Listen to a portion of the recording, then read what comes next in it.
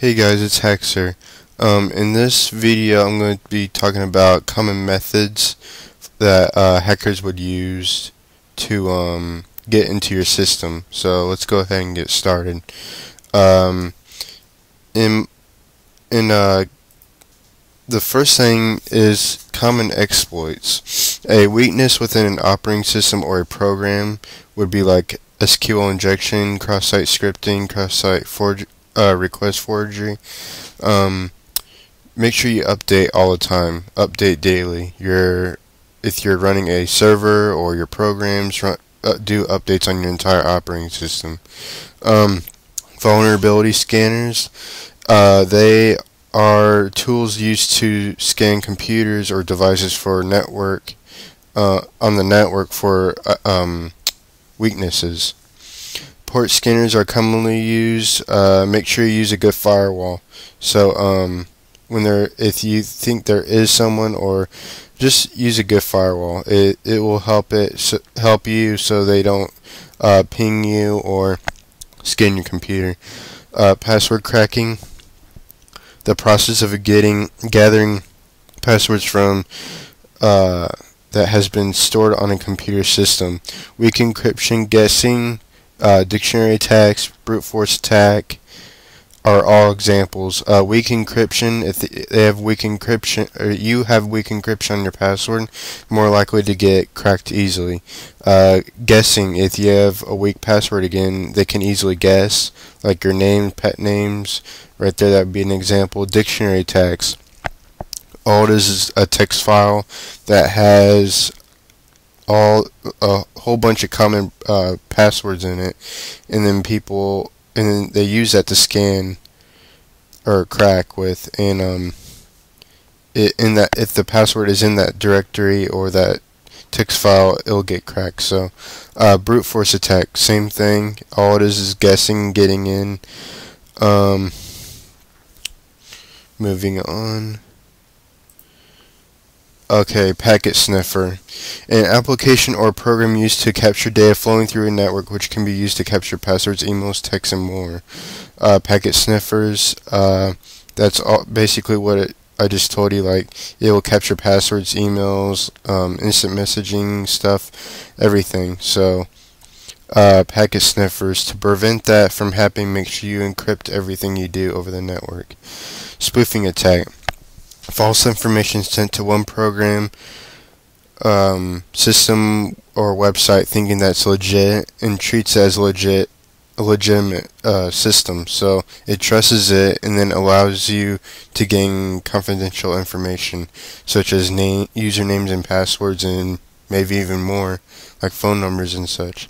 Just depends. There's IP spoofing attacks, there's MAC address spoofing attacks, there's DNS spoofing attacks. Rootkits. Designed to conceal the compromise of a computer system, it replaces the computer system's binaries, so that the legitimate user has no idea that the intruder is on their system. So it's very hard to remove, detect. Make sure you use antivirus, anti-rootkit. An anti-rootkit will get rid of it. But if you're using Linux, you're gonna rarely have that happen to you. There's very small amount of Linux viruses out there. So social network, social engineering, sorry, I don't know why I said social networking. A way of getting people to reveal their sensitive information by just impersonating yourself as someone else and getting them to, or so you can obtain information. So basically what that means is that if you go to a company and you can say you're someone else, and then they could believe you and then give you information. So that would be an example. Trojan Horse. A program that is used to gain information or take full control of a system, could be used as a backdoor. Okay, backdoor, all it is that it's another way to go back in if they update their software and their security. Full control of the system with the Trojan Horse. They got access to everything, all rights, everything. A virus is a self-replicating program that spreads by inserting copies of itself into other executable documents, music, or images. So think a virus as the real life in biology. If you ever took biology class, it just spreads and spreads and spreads and infects everything until you cure it, and that's what an antivirus is for, to get rid of that. Worm, also a self-replicating program, but instead travels through computer networks without user intervention.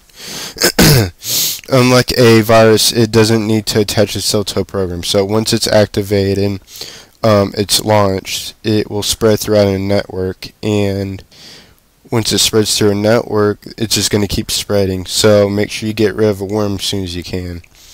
Keylogger, a tool designed to record every keystroke that affected on the machine to gain information, username and password. This can be good for used for good and bad. For a good example would be if you're a boss and you want to know what your employees going to when they're on their computer, you could use that to know what websites they're going to and such, so you know if they're doing their actual work.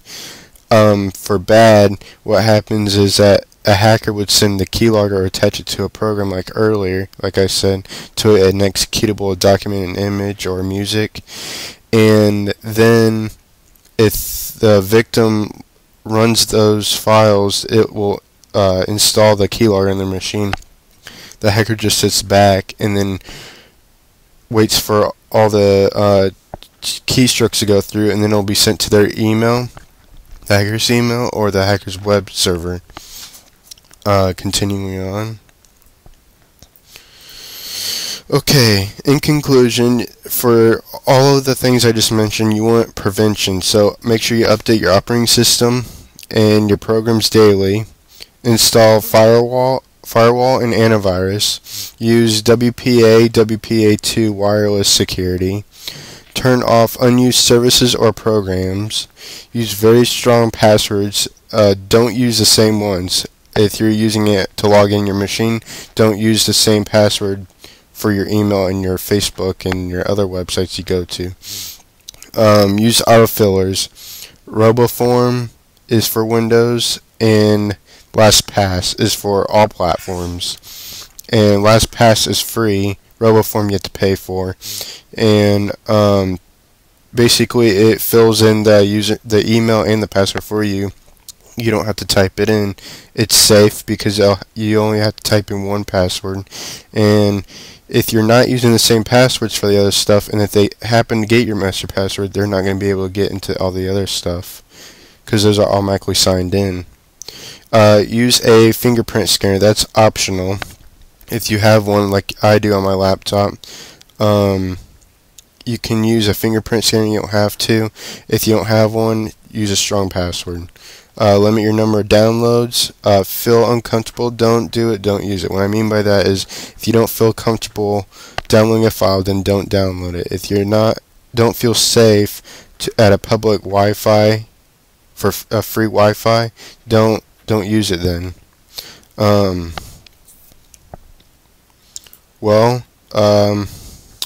Thanks for watching, guys. Comment, rate, subscribe. Let me know what you guys think of my video, and if you have any if you have any questions, feel free to ask me, send me a message. I appreciate it, guys. Thanks for watching. Stay tuned to part 3.